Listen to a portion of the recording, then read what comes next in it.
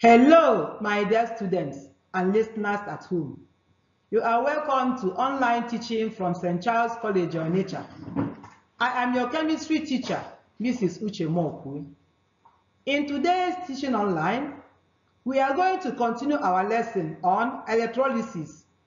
This time around, we are going to look at Faraday's laws of electrolysis and its calculation. Before we proceed, I would like us to look at the specific objective. My dear students, by the end of today's lesson, you will be able to, number one, state three factors that determines the quantity or mass of product deposited during electrolysis.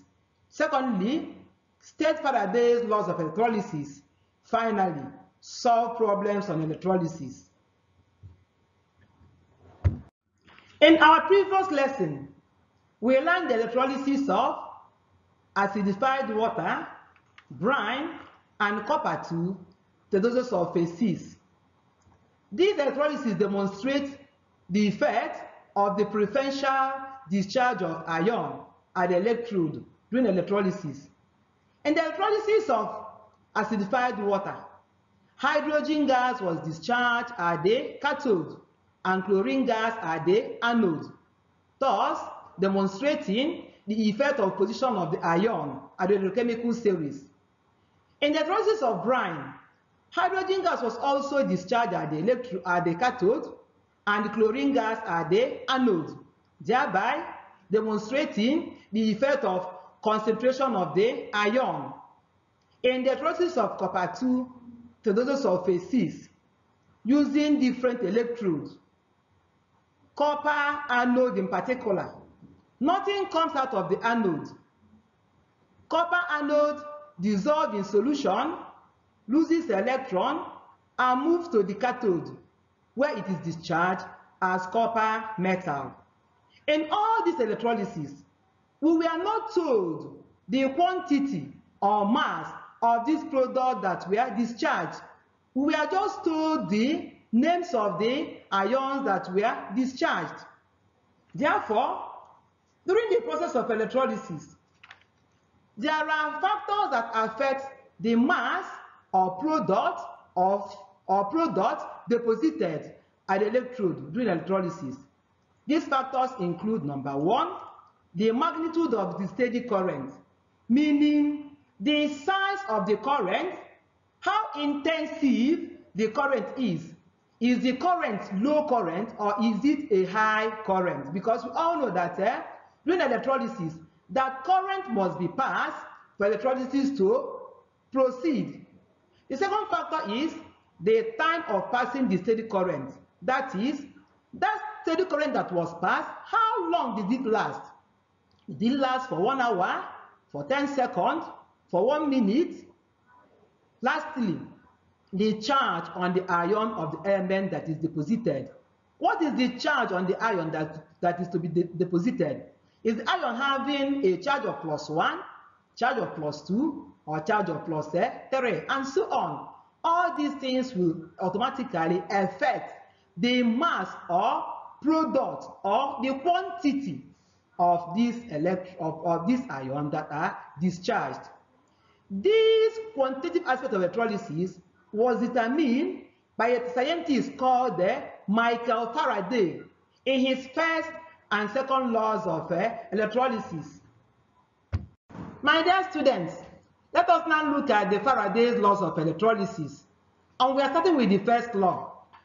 Faraday's first law of electrolysis states that the mass of a substance liberated at the electrode during electrolysis is directly proportional to the quantity of electricity passing through the electrolyte. Let me state it again, that Faraday's laws of electrolysis says that the mass of a substance liberated at the electrode during electrolysis is directly proportional to the quantity of electricity passing through the electrolyte. Mathematically, M is directly proportional to Q, meaning that if you are asked to represent Faraday's law, first law, mathematically, it is M, small m, directly proportional to Q. This small m is mass and Q is quantity of electricity. And Q is equal to IT. I means current and T means time. Therefore, if M is proportional to Q and Q is equal to IT, it then means that M is proportional to IT, or M is equal to KIT. Here, this K stands for constant known as electrochemical equivalence of a substance. The unit of Q is coulombs, capital C. I, which is current, the unit is ampere, capital A. And T is time, and it is in seconds. Therefore, making K the subject of the formula, because I want us to derive a general formula for calculating Faraday's law. So, making K the subject of the formula, we now have that K is equal to small m divided by IT. The reciprocal of K, that is 1 over K. We all know that reciprocal means turning a number upside down. So, if you turn K upside down, it becomes 1 over K. So, the reciprocal K, which is 1 over K, is the charge to mass ratio. It is expressed in coulombs per gram. That is, if K is equal to M over IT, then its reciprocal becomes 1 over K is equal to IT over small m. That is the first equation. Thus, from Faraday's first law, IT over small m is a constant. That gives us our equation 2. In order to liberate 1 mole m-gram of an element with a charge small c, the number of Faraday's of electricity required is C. That is small c over capital F divided by capital M. That gives us our equation 3. So that if we combine equation 2 and equation 3, we now have IT over small m is equal to CF over capital M. If we now rearrange this equation, we have that IT over CF is equal to small m over capital M. And because small m over capital M is the amount in mole of an element deposited, it then means that small m is equal to small m over capital M equal to IT over CF. This is the formula for Faraday's first law. Now, where M is mass of the element deposited in grams, that is the small m means mass of element deposited in gram, capital M means molar mass of the element, which is in gram per mole.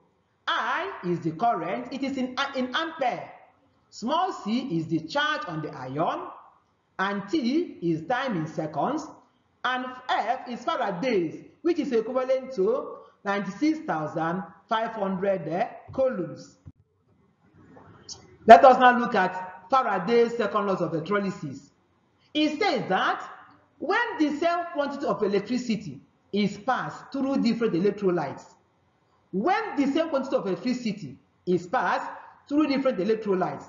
the relative number of moles of each element deposited is inversely proportional to the charge on the ion of the element. Mathematically, small n, which is a mole, is inversely proportional to 1 over C, meaning that a small mc is equal to K, where n is the amount in mole of the element liberated and C is the charge on the ion. Therefore, if the same quantity of electricity is passed through 3 different electrolytes in series, the various amount of elements for N1, N2, and N3 liberated will be related to the charge, which is C1, C2, and C3 on their ion by the expression N1C1 is equal to N2C2 is equal to N3C3. And because amount N in mole is equal to small n equal to small m over capital M, then small m over capital M 1 C1 is equal to small m over capital M 2 C2 equal to small m over capital M3 C3. This is the formula for calculating Faraday's second law of electrolysis. Calculations involving electrolysis. My dear students, before we go into these calculations, I would like us to look at the following, because this will help us to understand the calculation very well. Now, from Faraday's first law, M is directly proportional to Q, and we have known that Q is equal to IT, and that 1F is equivalent to 96,500 coulombs, which is also equivalent to 1 mole of element. And 1 mole of element is equal to 6.02 multiplied by 10 raised to the power 23 electron. That is Avogadro's constant. So what I'm trying to say here is that 1 Faraday means 1 mole of element. And 1 mole of element means 6.02 times 10 raised to the power 23 electron. This is known as Avogadro's constant. Now, when 1 mole of a single charge ion is discharged, 1 mole of electron is transferred. For example, silver ion will gain 1 electron to be deposited as silver metal. This 1 electron means 1 mole. And that silver metal means 1 mole of silver, which is equivalent to 108 grams of silver, which is the atomic mass of silver. Now, if 1 electron means 1 mole, then that 1 mole also means 1 Faraday. And 1 Faraday is 96,500 coulombs, and it will be equivalent to 1 mole, which is also 108 grams of silver. Meaning that that one electron that silver gain to become silver metal means 1 mole of electron, meaning 1 Faraday. And all these things will give us 1 mole of silver, which is equivalent to 108 grams, which is atomic mass of silver. Then, for a divalent metal like copper, like calcium, like magnesium, 2 Faradays, meaning 2 multiplies 96,500 coulombs of electricity, will deposit 1 mole of the metal. The reaction equation on the screen, we see copper 2 gaining 2 electrons to be deposited as copper metal. That 2 electrons means 2 moles of electron depositing 1 mole of copper. 1 mole of copper is equivalent to 63.5 grams of copper, atomic mass of copper. That 2 electrons, meaning 2 moles, also means 2 Faradays. 2 Faradays of electron, 2 Faradays of electricity will deposit 1 mole of copper, which is still 63.5 grams, atomic mass of copper. And also, 3 Faradays will discharge 1 mole of a trivalent element like aluminium. Aluminium is a trivalent element. Therefore, for aluminium to be discharged, aluminium will gain 3 electrons to be deposited as aluminium metal. The 3 electron means 3 moles, giving us 1 mole of aluminium, equivalent to 27 grams, atomic mass of aluminium. These 3 electrons, meaning 3 moles, also means 3 Faradays, will give us 1 mole of aluminium, which is 27 grams. Then, for a diatomic divalent element like oxygen, 4 Faradays. 4 Faradays means 4 times 96,500 coulombs will liberate 1 mole of the element. The Russian equation is 4 hydroxide ion will lose 4 electrons to be deposited as 2 molecules of water and 1 molecule of oxygen. 1 molecule of oxygen will be deposited by 4 moles of electron, meaning that that 4e, 4 electrons means 4 moles of electron, and the 4 moles of electron means 4 Faradays, giving us 4 multiply 96,500 coulombs. Finally, I'm going to give you a general formula. We stated that for a metal with charge C, that is m raised to the power C plus, C Faradays, meaning C multiply 96,500 coulombs, will be required to deposit 1 mole of it, meaning Mc plus C electron will give us M, meaning that Cf will give us 1 mole, and 1 mole is M gram. This C can be 1, can be 2, it can be 3. Then the small m represents the name of the element, can be aluminum, it can be silver, it can be gold. The capital M there means the molar mass of the metal. And 1 mole of a chemical substance is the relative molecular mass of the element expressed in grams. Example 1. A current of 0.72 ampere was passed through a solution of an electrolyte for 3 hours 20 minutes. Calculate quantity of electricity that was passed. Solution. We are asked to calculate the quantity of electricity Q, which is equal to IT from Faraday's first law. And I is equal to 0.72 ampere, that is the current, and T, which is the time, is 3 hours 20 minutes. We have to convert these 3 hours 20 minutes to seconds, and we get 12,000 seconds.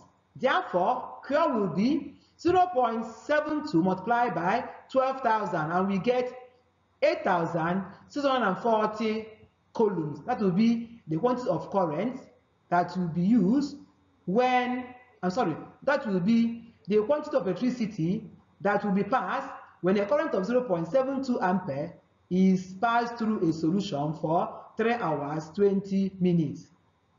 Example 2. When a current of 0.20 ampere was passed through an electrolyte, 1,200 coulombs of electricity was used. Calculate the time of the current flow. Here, we are asked to calculate the time. And again, from Faraday's first law, we learned that Q is equal to IT. We now make T the subject of the formula, and we get that T is equal to Q over I. Therefore, we now divide 1,200 divided by 0.2, and we get 6,000 seconds. That is the time that is needed. Example 3. Calculate the mass of silver deposited when a current of 2.6 ampere is passed for 70 minutes. Silver, the atomic mass is 108. 1 Faraday is 96,500 coulombs. Here, we are going to solve this one using 2 methods.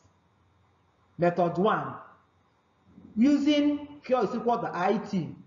And here, I is 2.6 ampere, T is 70 minutes. You change to seconds by multiplying 70 times 60. Therefore, our Q is equal to 2 times 6 multiplied by 70 times 60, giving us 10,820 coulombs.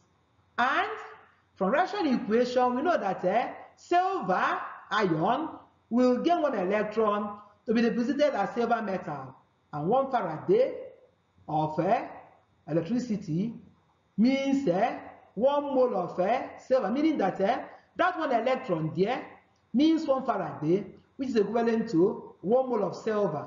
And 1 mole of silver, the atomic mass is 108 grams. 1 Faraday means 96,500 coulombs. So 96,500 coulombs will liberate 108 grams of silver. Therefore, 10,920 coulombs will liberate how many? We now have 10,920 multiplied by 108 all over 96,500, and we get 12.2 grams. Or we can use another method 2. Here, we are going to apply that general formula we obtained as Faraday's first law. Using small m over capital M is equal to IT divided by CF. The reason why we are using this formula here is because we are giving the name of the element. The name of the element is silver. And with the name, we can now get the charge on the ion. So, in this equation, capital M, which is the molar mass of silver, is 108. I is current 2.6. T is time, which is 70 divided times 60, giving us 4,200 seconds. Then C is the charge on the silver ion. The charge is +1, and the Faraday is 96,500 coulombs. Therefore, we now make small m subject of the formula.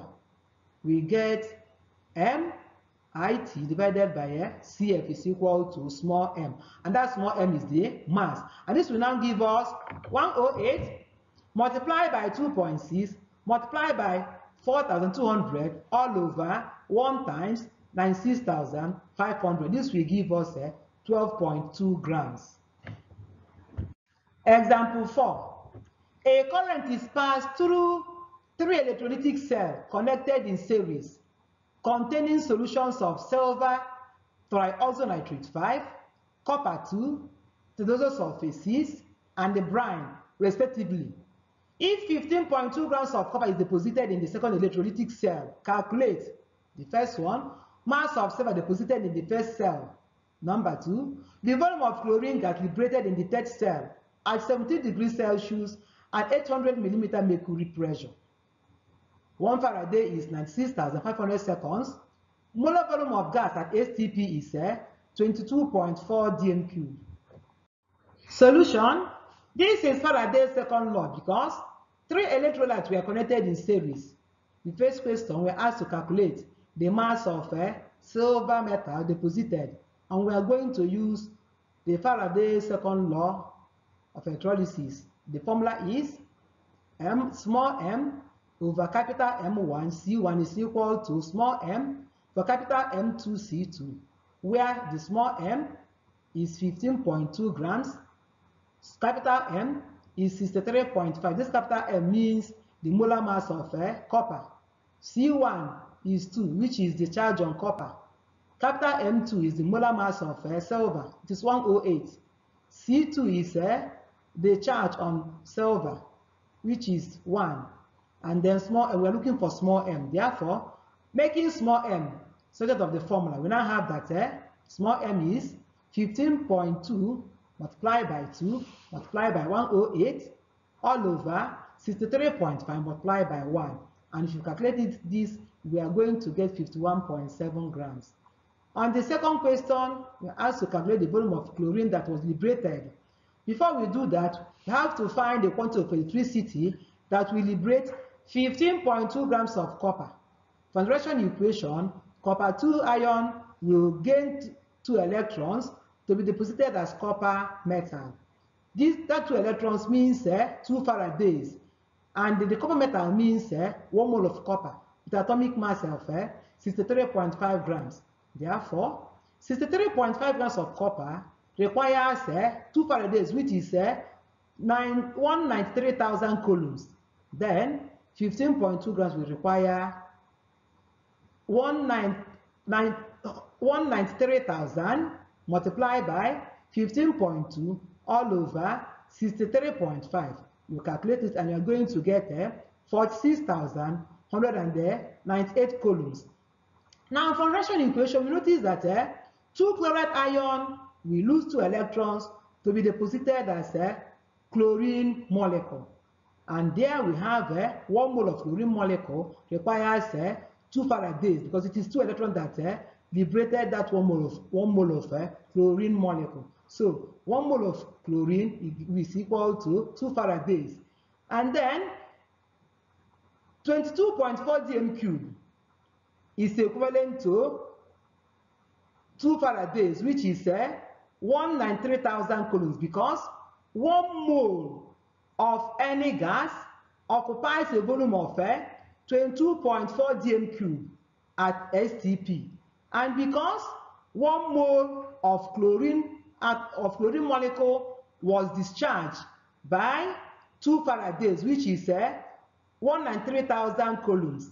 Because of that, we are now going to find the volume the volume which 46,198 coulombs that we have, and that will give us 22.4 multiplied by 46,198 all over 193,000. And if you do the calculation, we are going to get 5.36 dm cube, or you convert to cm cube and it becomes 53.6 cm cube. Finally, we are going to look at the last example, example 5. It says, calculate the volume of oxygen evolved at STP when a current of 1.22 ampere is passed through dilute tetrodosulfate acid for 3.5 minutes. GMV means gram molecular volume of gas at STP, and it is 22.4 dm cube. Again, 1 Faraday is 96,500 coulombs. Solution.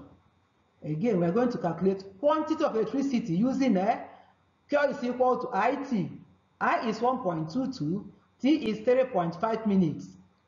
Therefore, T now becomes 1.22 multiplied by 3.5 times 60. That is, we are trying to convert 3.5 minutes to seconds. That is the reason why we will now multiply 3.5 by 60. And we calculate and we get 256.2 coulombs. Again, from reaction equation, 4 hydroxide ion will gain 4 electrons. 4 hydroxide ion will lose 4 electrons to be deposited as 2 molecules of water and 1 molecule of oxygen.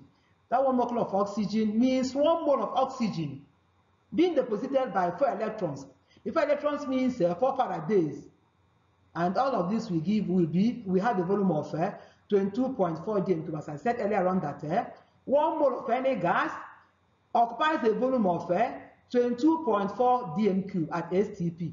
Therefore, if 4 Faradays, which is 386,000 coulombs, occupies a volume of 22.4 dm cube, because 386,000 coulombs is equivalent to 1 mole of oxygen, then 256.2 coulombs occupy what volume? We now have that 256.2 multiplied by 22.4 all over 386,000. We calculate and we get 0.015 dm cube. You convert to cm cube, it becomes 15 cm cube. My dear students, we've come to the end of today's lesson. I'm going to evaluate you with the following questions. Number 1, state the factors affecting the mass of product liberated at the electrode during electrolysis. Number 2, state Faraday's first law of electrolysis. Number 3, explain briefly why different quantities of electricity are required to deposit 1 mole of copper and 1 mole of silver, respectively. Number 4, determine the mass of copper deposited by 4.0 moles of electrons and the reaction presented by the equation Cu2 plus 2 electron gives us Cu. Number 5, after passing a current of 0.45 amperes for 25 minutes, 0.221 grams of copper was deposited. Calculate the relative atomic mass of copper. Finally, calculate the mass of aluminium deposited when a current of 2.98 ampere is passed through the solution of aluminium salt for 1 hour, 35 minutes. Aluminium is 27, that is atomic mass. 1 Faraday is 96,500 columns.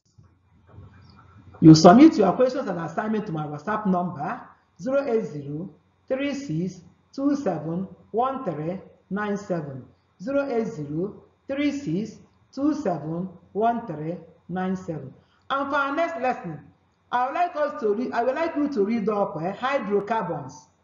Thank you, my dear students, for listening, and continue to stay safe.